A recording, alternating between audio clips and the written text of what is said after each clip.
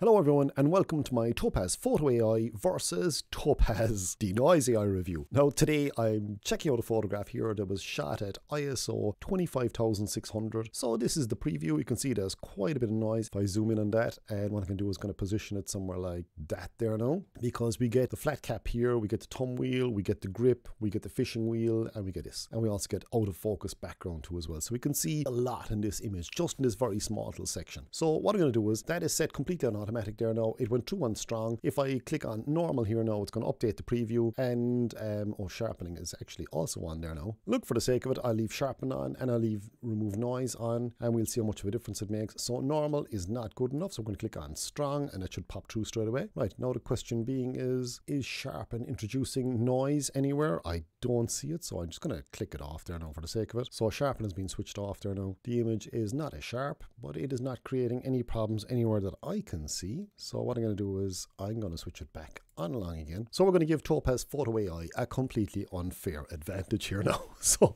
let's see what that does. That looks really good. Looks clean. So the fishing line, there still is a nice bit of detail down along the side, the edges, fishing wire here, the camera grip, you can see that detail coming through. The lens cap, that was just very, very fractionally out of focus. Not too bad, but very, very fractionally out of focus. Yeah, that all looks really good. Thumb wheel there too as well. Shutter button, yeah. Out of focus background, all looks kind of okay. So this is we'll say this is our end result for now in Topaz Photo AI. So we're going to pop over to Topaz DeNoise AI and see how we get on there now. So here we have our photograph now on Topaz DeNoise AI. I'm zoomed in more or less exactly the same spot. It's just previewing, or it's just updating here now. It's on standard. Everything's in automatic, so we're going to see how that goes. And that is our result. Now we have a bit of noise up along here, bit of noise in the button, and along here. So that's not fantastic. So let's try clear. Updating there now, and that's the results from clear, and as you can see, that's a textured lens cap, so that looks kind of good enough-ish. That's not noise. There's a lot of noise here though, and noise here too as well. So we're going to skip that one. I'm going to try low light, and that's low light. Low light is not good enough, so we're going to try severe noise. Now severe noise is going to be one of the ones that is the strongest noise reduction out of all of them. So, and yeah, that's not surprising. That is actually after doing a bang up job of removing all the noise. The only thing being is, it's after removing all the noise at the cost of sharpness, I would think. Like that textured lens cap now looks completely smooth. That is not smooth. The thumb wheel there is after losing a bit of definition. All the edging here has lost a bit of definition. The background has lost a bit of definition. So yeah, you know, not fantastic. So let's compare this. So this is the Topaz DeNoise AI results to the Topaz Photo AI. So that is Topaz Photo AI, and Topaz Photo AI actually looks fractionally more blurred than Topaz DeNoise AI. Yeah, DeNoise AI looks sharper. That looks sharper there. This looks sharper here. This looks sharper. I'm just going to switch off auto on this here now and remove noise. I'll bring that back, and enhance sharpness I'm going to bring up. Now the other thing to remember is Topaz Photo AI, I also had sharpness switched on to as well. So it's also sharpening the image as well as denoising it. So let's see what happens here now. This could be interesting, or it could be an absolute disaster. That looks good to me. Again, textured lens cap, we're losing that definition there now. So I'm going to bring the remove noise back down along a small bit again. This is probably going to be a bit too much, but we'll see. So what I'm looking for is I'm looking for the texture here in the front, and I'm looking to remove all the noise here and normalize. That actually stopped me talking. Thankfully, says you. I'm going to bring enhance sharpness up full there now. Remove noise back down a small bit, and recover original detail is up full. Color noise reduction, yeah, that's fine. So I'm going to leave that alone there now for a couple of seconds, and we are nearly there. And once we get this as good as we possibly can, which is that looks really, really good there now. So that looks clean. Yeah, everything looks good there now. So that's it in DeNoise. So let's have a look at it now again in Photo AI and see, can we get that better? Photo AI, that thumb wheel looks softer. That looks softer. Even the fishing line going down along there looks softer. The grip looks about the same. So let's see, can we bring back the strength of remove noise and increase the detail?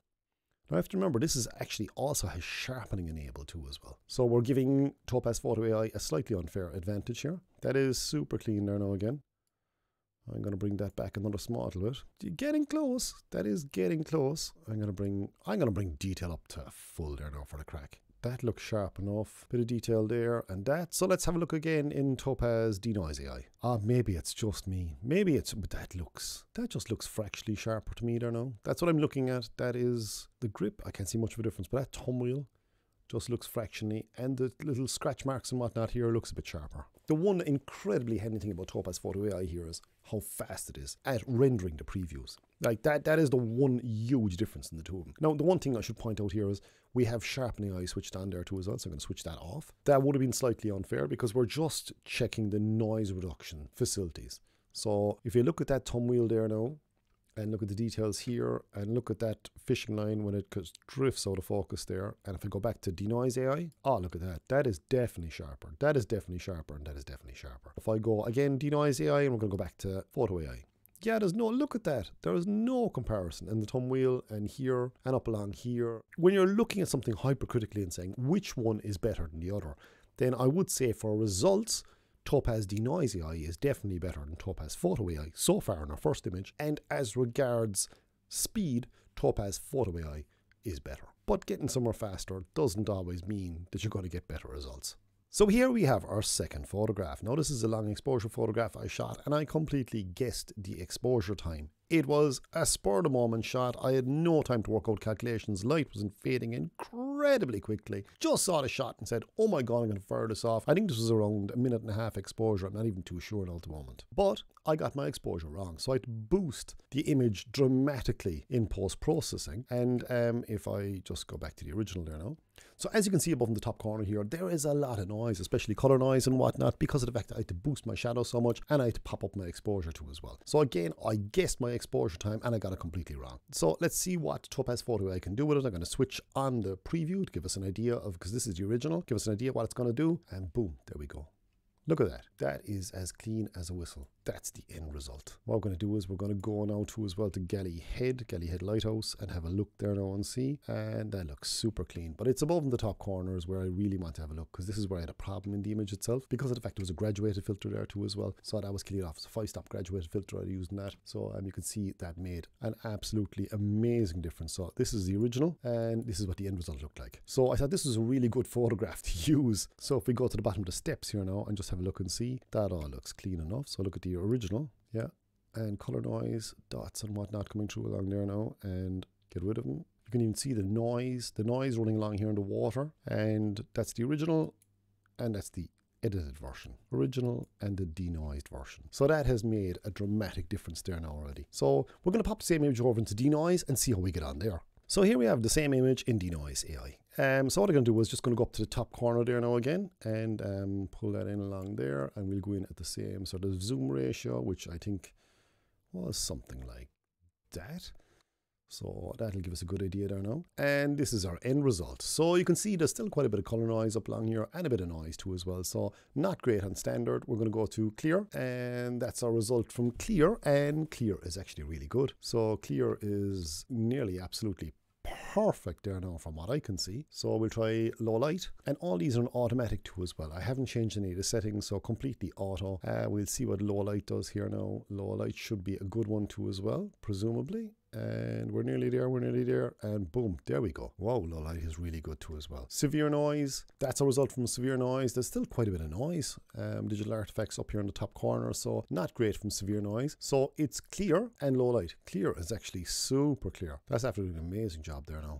And low light is an absolutely fantastic job too as well. So what I want to do here now is I just go back along, and what we do is we zoom in along here on the steps. So we go to more or less the same view we had in Photo AI. I've just pulled that in along. I think it was something like about that, I'd say. I could be wrong on that now.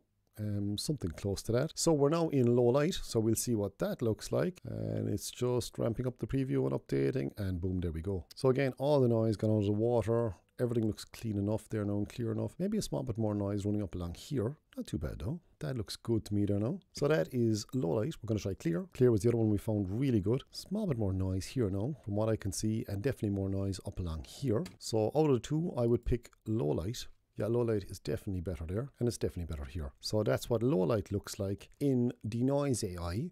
So let's go back to Topaz Photo AI and have a look to see how they compare. This is our end result in Topaz Photo AI. I'm looking at the definition and the steps, the crane there now, the noise go up along here, the wall. Yeah, you can see the cows are moving. That's why they're slightly blurred. They need to be cloned out or something, I suppose. There is no noise, no water here. So that all looks really good there now. The color noise is more or less gone too as well. So let's pop back to DeNoise AI. So looking back at it again here now in DeNoise AI, that looks very good too as well. So if you ask me right now which one is better, I'd say, well, Topaz DeNoise AI is very, very, very fractionally better. And yes, you have more creative control, which is what us photographers crave. So DeNoise AI is cheaper, it has more creative control, and the results are very fractionally better. Now, that's disappointing from my viewpoint, because I expect Topaz Photo AI to be better than DeNoise AI, for the simple reason being is it's a brand new bit of editing software, so I would expect and I would demand it to be better.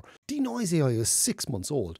To be around as good as it is not good enough, especially when you have the likes of On1 NoNoise AI 2023 coming in hot and heavy. You have Luminar Noiseless AI performing sheer miracles, and you then have DxO Labs XD Prime too as well. And you have all these awesome bits of software in the same space as Topaz DeNoise AI and Topaz Photo AI.